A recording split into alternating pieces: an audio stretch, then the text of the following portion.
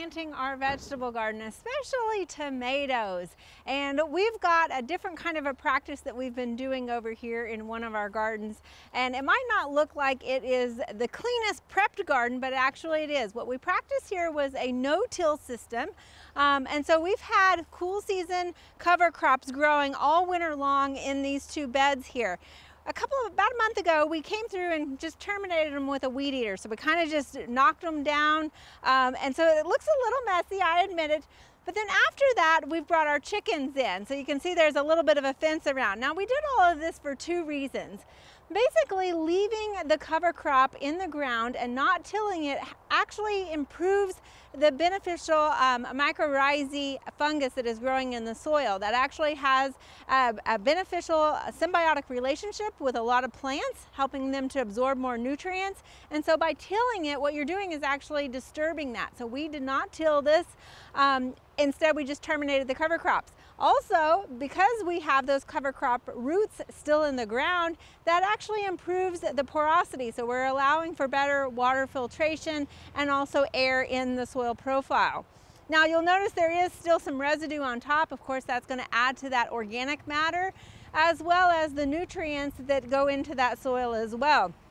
The other thing is it sort of serves as a living mulch, really. So not only does it suppress weed growth, but it also reduces the amount of evaporation from our irrigation once we get our tomatoes planted. Now the secondary thing is that we brought in our chickens here, and they really enjoyed kind of having this new play space. You could see them scratching around and sort of taking dust baths in here. But really that was serving a purpose for us. It not only further kind of impacted and terminated those cover crops, but it also kind of allowed them to be worked into the top of that soil just slightly, not nearly as much as a rototiller. But the other thing too is those chickens were looking for insects. So we all know that sometimes pests can overwinter in vegetation, and so the chickens really were looking for those insects and really did a good job of cleaning this area up for us. Now again, it's a little bit messier than the traditional vegetable garden prep that you might be used to, but we're excited about this method, and overall it really improves the soil health for your vegetable garden. So like I said, we've got our garden prepped, and it's after April 15th, so it's time to start planting our tomatoes. Now we've got several laid out here, and we're really just going to plant one about every 2 to 3 feet here. Now the thing about tomatoes, when you're planting them, what I like to do is if you need to fertilize, first of all you want to base that fertilizer off of a soil test. However, tomatoes don't need a lot of nitrogen. In fact, I've had several people tell me that they have beautiful green, healthy tomato plants, but they're not actually getting any tomatoes off of them. And so one of the reasons may be because you're giving it too much nitrogen. So you don't want to fertilize your tomatoes with your turf grass fertilizer that tends to be high in nitrogen. You're looking for something that is like a 10-20-10 that has maybe a little bit more phosphorus.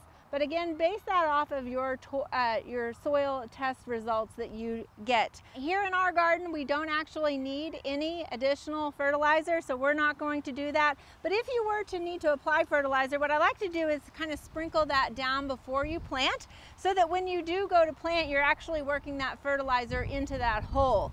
Now let's look at some transplants. So when you go to buy your transplants, they can often come in a range of sizes. In fact, we have some that we grew here, and they might vary in size from very small to very tall. The ideal height of a transplant is about 3 to 6 inches. The one thing is if you get smaller ones, you just want to make sure that they do have at least some true leaves. So you can tell these are tomato plants based off of their leaves. The actual cotyledons are these kind of different shaped leaves down here. You never want to buy a plant that just has those cotyledons, because really it makes it very vulnerable, especially to go ahead and plant that out in the garden before it's well established and has those true leaves. So this is kind of an ideal transplant height here. Now here we have some that are much taller and much leggier, and you can see they're kind of falling over in the pots. They're way too big for this container at this point.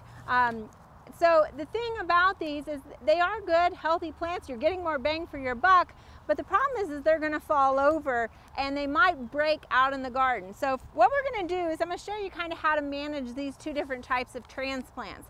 So for something smaller like this, what you want to do is put your fingers between the plants and then just slightly squeeze the container and let that plant fall into your hand. You don't really want to pull the plant out, because if you pull on the stem, you potentially will break it off, and then that will kill your transplant.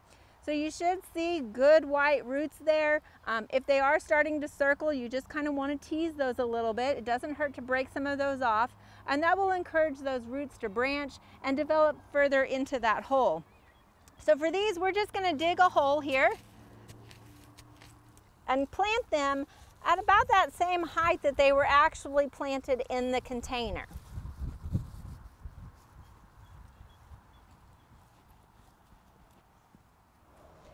So now for these taller ones, you can see they have much bigger roots on them. They've got a much bigger stem to them, and they just keep falling over in our pots here.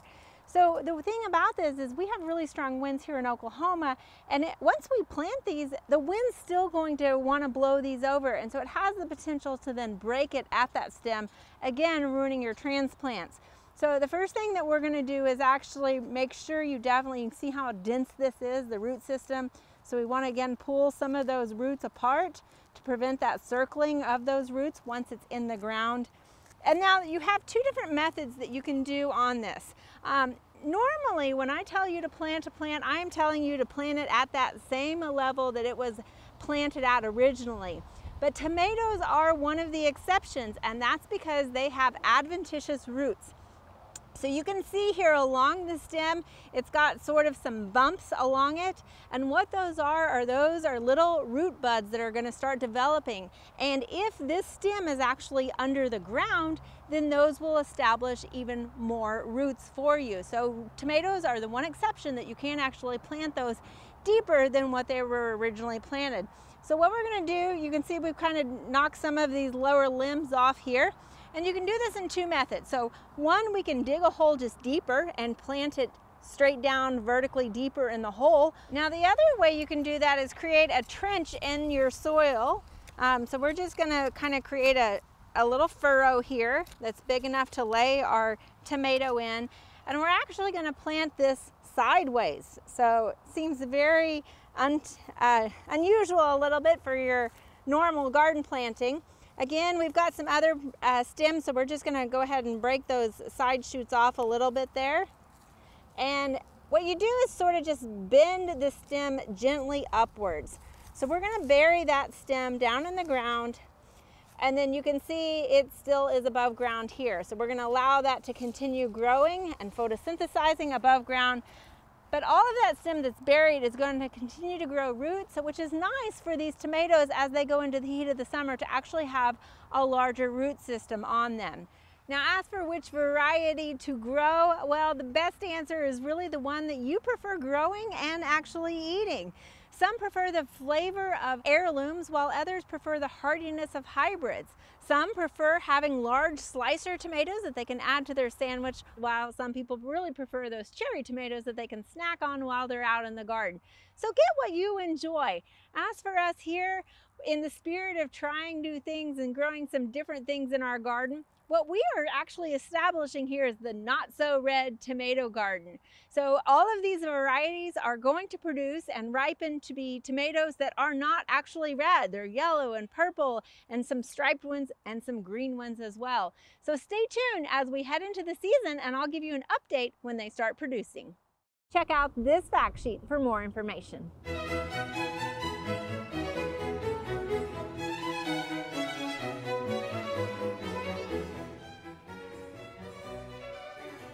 We hope you enjoyed this video as part of our Oklahoma Gardening YouTube channel. You can also find even more videos on the OK Gardening Classics YouTube channel. And join us on social media for great gardening tips, photos, and discussion.